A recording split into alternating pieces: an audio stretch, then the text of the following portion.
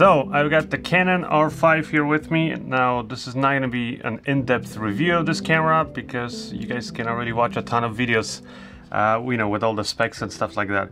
I kind of want to talk about my experience with this camera and kind of how I used it. So is it a great camera? Yes, it has a lot of amazing specs. Like just the fact that you can record internally in 8K RAW up to 30 frames per second, or you can also do 4K at 120 frames per second. But of course, we're living in times when this isn't the only camera with amazing specs that's available and affordable these days.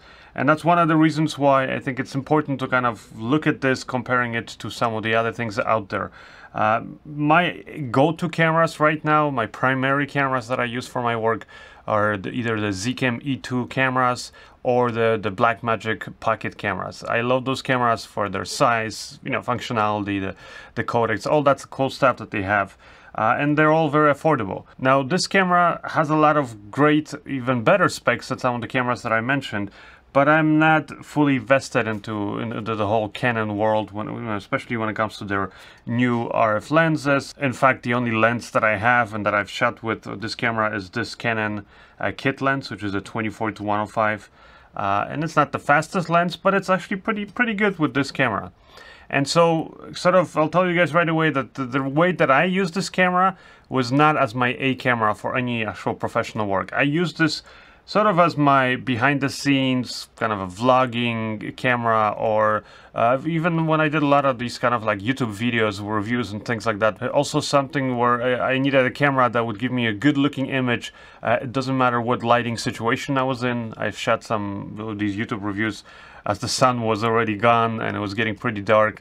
And that's where this camera shines. It has kind of like the overall best balance, I would say. It's great in low light, has nice slow motion, can record the 8K RAW and 4K RAW, and the AF on this camera is amazing. So when I was working by myself and I, like I said, just needed to get a quick shot of me talking, I knew that I could trust that this camera would always nail the focus.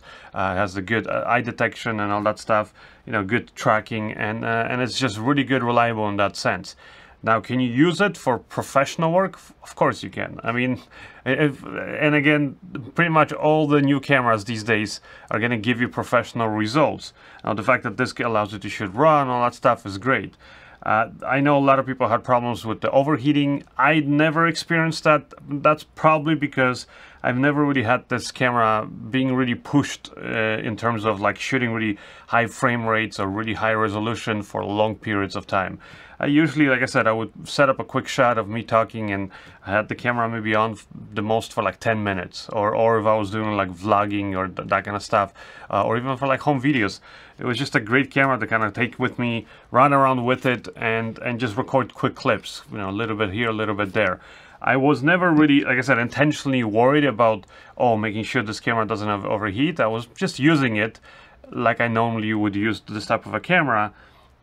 And like I'm saying, in that scenario, I've never had any overheating problems. Now, from the examples that I've seen online, yes, if you have this in really hot weather or environment, and you have this camera on shooting high frame rates, or let's say some of the higher resolutions and the codecs for a very long time, when I'm saying a long time, like longer than 20 minutes, yes, you'll probably then start experiencing problems with this. But then again, a lot of cameras have that kind of problem, especially a lot of the kind of hybrid mirrorless cameras where they have all those internal elements really finely compacted.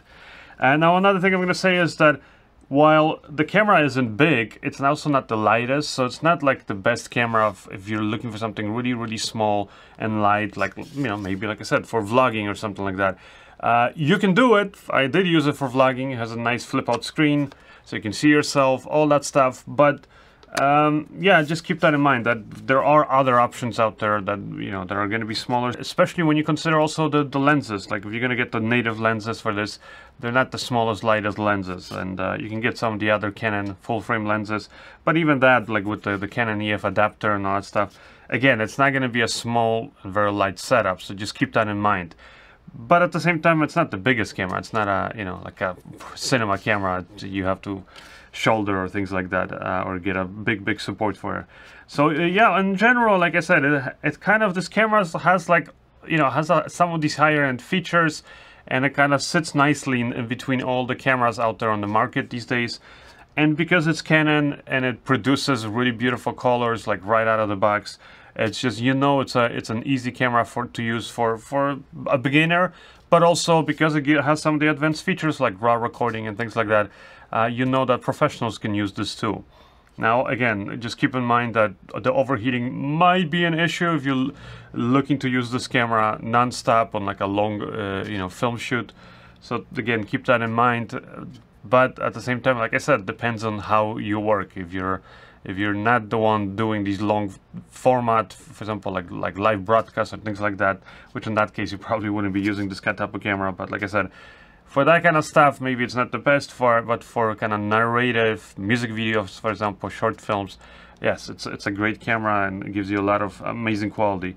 Now, some of the other things, like I said, is even though the camera is fairly affordable when you compare it again to all the other kind of selections currently in the market, keep in mind that obviously the lenses, if you don't have any of these lenses, or even if you want to get the Canon EF glass, but then you got to get that adapter and all that stuff, it's going to add up in cost.